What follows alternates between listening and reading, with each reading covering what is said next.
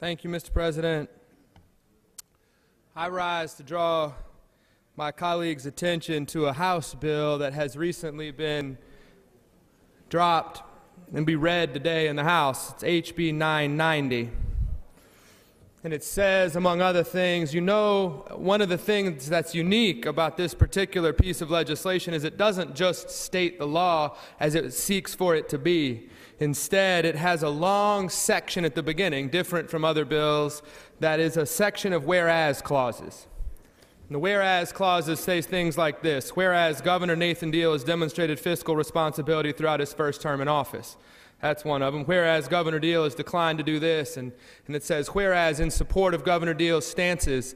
And I just wanted to note that when you start a bill by apologizing to the governor for what you're about to do, you know it's not a good bill. They claim this set of apologies. When you start saying good things about somebody, that person should know that they're in trouble. Because what the bill ultimately does is it says that the governor shouldn't be trusted with the decision about whether to expand Medicaid. I was surprised when I saw the bill. And I thought, what is the problem that they're trying to solve with this bill?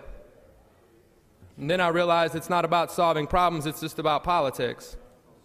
But the problem is that we're playing politics with a very serious issue. The day that this bill got dropped, another hospital closed in rural Georgia, in part because of the giant strain on hospital budgets that come from a huge uninsured population in our state. And when a hospital closes in Wheeler County or any other rural county in Georgia, it's not just about the health of those citizens or the economics of the 100 jobs, I believe I heard at that Wheeler County hospital. It's about future economic development in those places too. As a senator from the 26th would tell you, you can't put a mill or a factory in a county with no hospital because you can't have somebody operate a nail gun if they've got to drive 40 miles if there's an emergency. You're talking not just about the health of citizens, but the health of entire communities, of swaths of this state. And we're playing politics with it. And it's not just politics, it's the worst of Washington politics. It's the worst Washington politics that we have seen in a long time. And we've decided with this bill to bring it into Georgia. Not only that, but we as Georgia citizens are paying for it whether we like it or not. We are going to pay, our federal tax dollars are waiting there for us to use. They've been offered to our state. They've been offered to help our citizens, to help make them healthier, to help ensure that we can have an ounce of prevention instead of pounds and pounds of cure. And yet we're going to play politics with it. We're saying, no, we don't want that to be reinvested in our communities. We don't want it to be billions of dollars of economic development in our healthcare system.